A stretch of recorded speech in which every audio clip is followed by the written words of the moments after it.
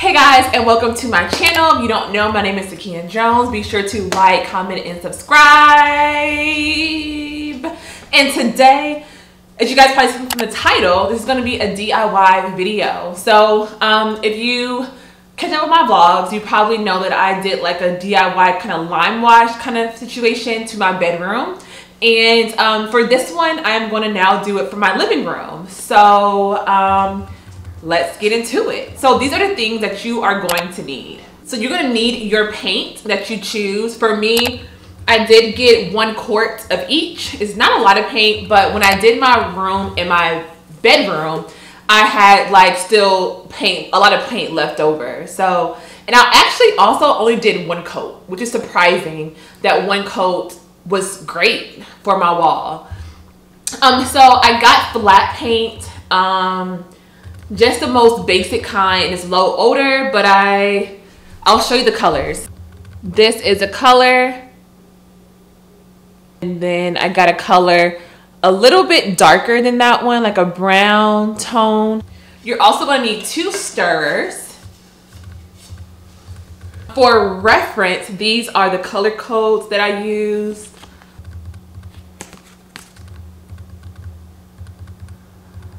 Then you're gonna need some tape, some masking tape. First, you're gonna need the tape for outline of your wall, just so it won't get in unnecessary corners and stuff. So you're going to outline your wall with this tape and also cover all your outlets with this tape.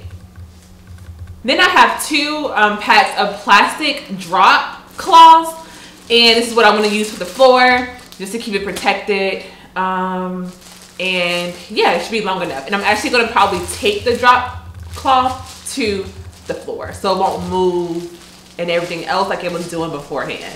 You're also gonna need one of these to open up the paint can. And you're only gonna use 1 of them. So you only need 1. And last but not least, this is a very, very, very important part, is you're gonna need a paintbrush. But listen very carefully. The thicker your paintbrush, the better. And lastly, I got this cheap brush. It was like $1 and maybe like 30 cents from Home Depot. But this is for the edges. You just want to like paint like you're painting on canvas. Paint lightly around the edges part. This will be very helpful.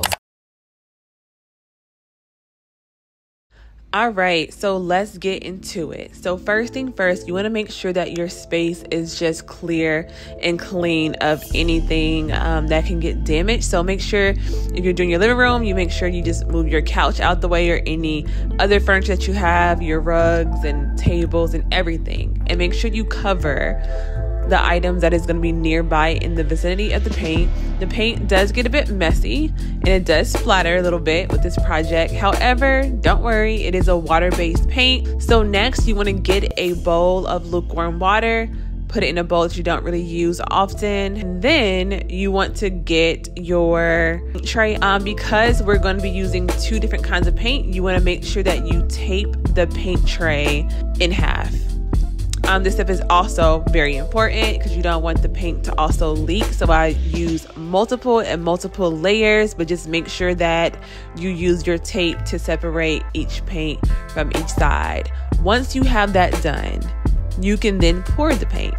Stir the paint, make sure you stir the paint, and then pour the paint, 1 on each side.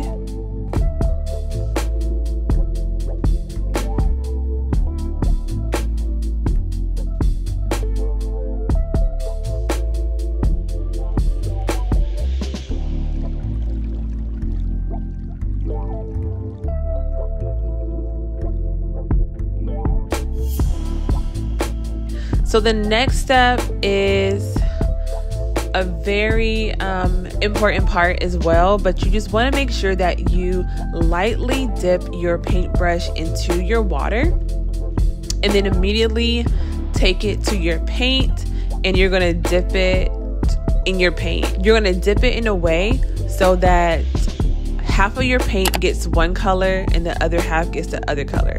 Just dip it in there, and then you're ready to start.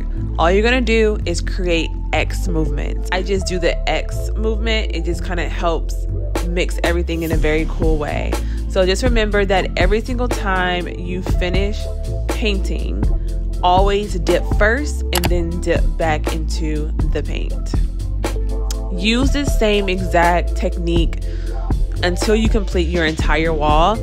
As I did mention, I only had to use one coat. Luckily, I've seen videos where people use 2 coats, and by all means, do what works for you if you want to do 2 coats. However, 1 coat was like perfect for what the feel I was going for.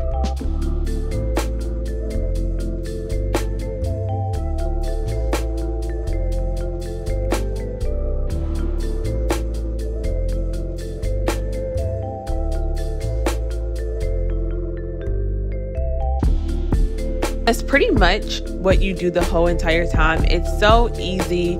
It's not lime wash at all, but it just gives you that lime wash feel, lime wash look. And I like it. It gives you a watercolor kind of feel as well. So, or that's pretty much all that you do to get this look.